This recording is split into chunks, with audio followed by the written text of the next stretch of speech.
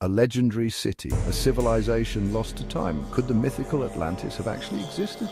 With AI analyzing ancient texts, maps, and underwater landscapes, we might be closer to the truth than ever before. Here's what AI uncovered.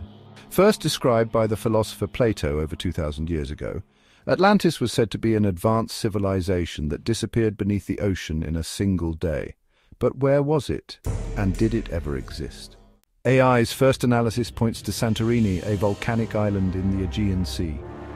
Ancient eruptions could have wiped out a thriving civilization inspiring the Atlantis legend. Another possibility, the Eye of the Sahara, also known as the Richat Structure.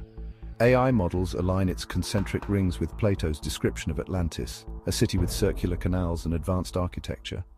AI's final prediction focuses on the Azores, a cluster of islands in the Atlantic Ocean. Could remnants of Atlantis lie submerged on the ocean floor near this tectonic hotspot?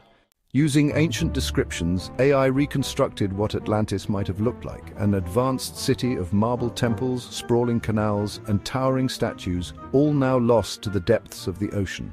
Santorini, the Sahara, or the Azores?